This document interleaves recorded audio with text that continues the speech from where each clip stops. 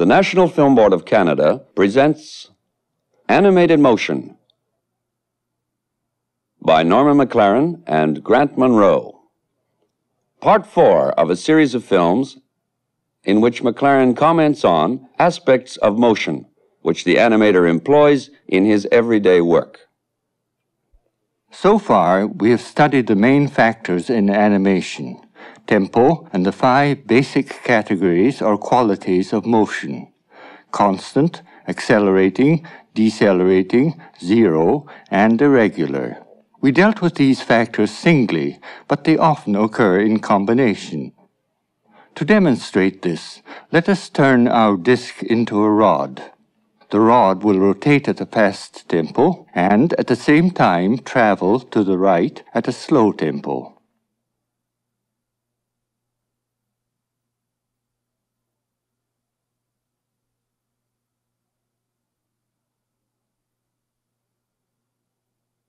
Now the rod will rotate at a slow tempo while traveling at a moderate tempo.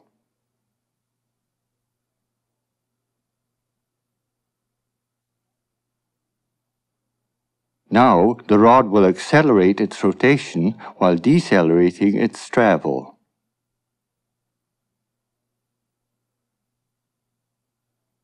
Compound motion of this kind is very common. The combination of different motions by jointing and pivoting of parts is of particular concern to the animator, for it is the basis of most animal and human locomotion. On a static part, another part will pivot with a moderate, constant motion. Both parts will pivot with a slow and a fast, constant motion. Both will decelerate. Both, as a unit, accelerate. This is the anatomy of a salute. One part pivots constantly, the other part pivots with acceleration. The steeper the acceleration, the crisper the salute. A gentle accelerating and decelerating action. A very steep acceleration down and an equally steep deceleration up. A gentle acceleration towards and a steep deceleration away from.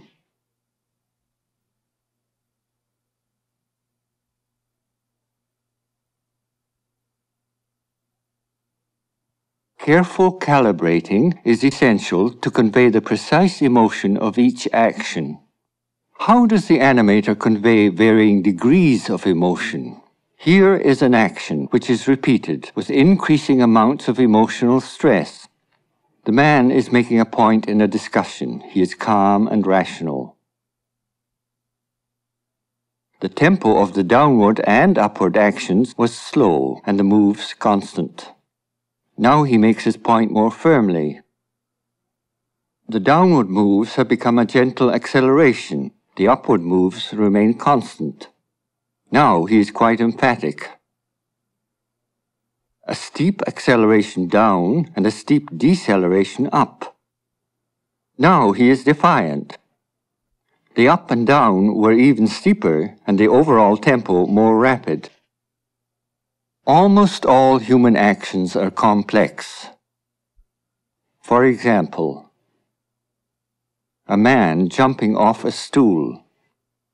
Notice the delicate interplay of accelerations, decelerations, and constants. Before leaving motion, we must examine a phenomenon peculiar to frame-by-frame animation. Notice how the edges shudder when the disc moves. This is called strobing.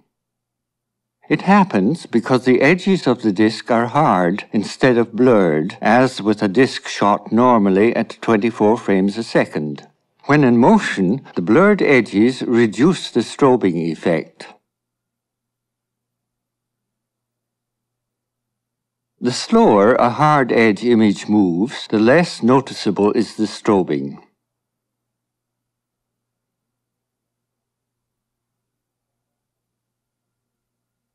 Until about this tempo, the strobing begins to disappear.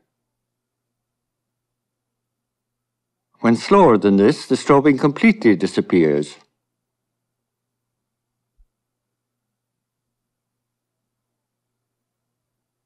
Is the strobing less with a black image on white or a white image on black? When the contrast between image and background is diminished, is there less strobing?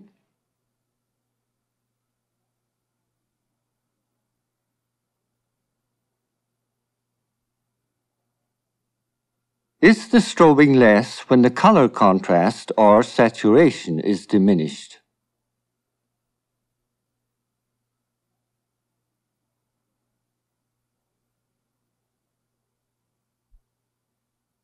To sum up, high contrast and fast tempos accentuate strobing, low contrast lessens it, and slow tempos get rid of it altogether.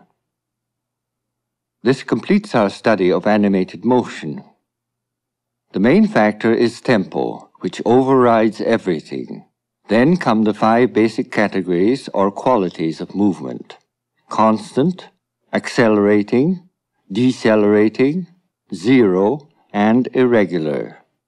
Apart from motion, there remains one major element in animation. This we will deal with in the next part of our series. Part 4, End.